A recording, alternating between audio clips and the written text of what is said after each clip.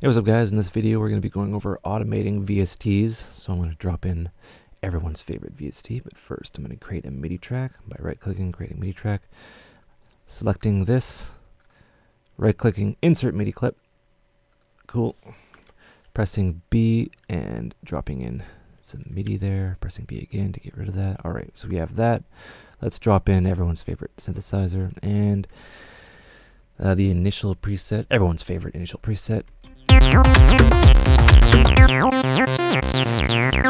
we got that. So let's modulate, or not modulate, let's automate the, we'll have this on two things here. We'll automate the cutoff. So what you can do basically is anything on Ableton you can click on and you'll notice that Ableton just kind of learns where it is, and that's all well and good. So we will, automate the cutoff. And another trick, what we can do is we can select our little pointer tool, hold shift, click on any of these little dots and move it around, and we can just smooth things out, and that's all well and good. So you don't have to like double click all the time.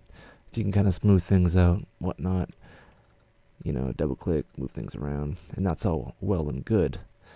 So yeah, I'm gonna do that again, so I'll get rid of that. Alright, so that's one way to do it. Another way to do it is to click on this little arrow here, click on that, and what we want is we want Ableton to learn, we want to tell Ableton like what is important to us.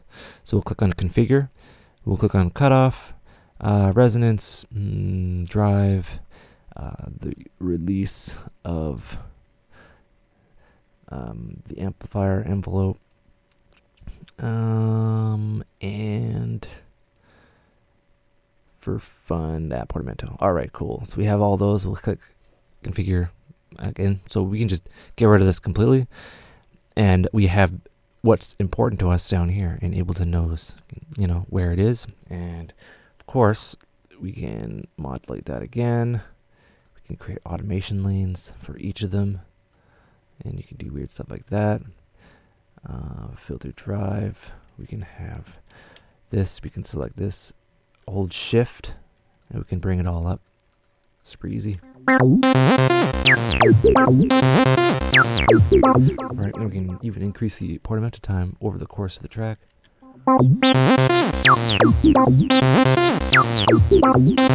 keep on adding stuff and doing all that, and that's pretty much how you would automate VSTs and different kinds of plugins. You can basically automate anything that has a value, so any kind of synthesizer or effect or plugin that has a value you can automate. And yeah, that's basically it. Hope you learned stuff, and we'll be back with some more stuff.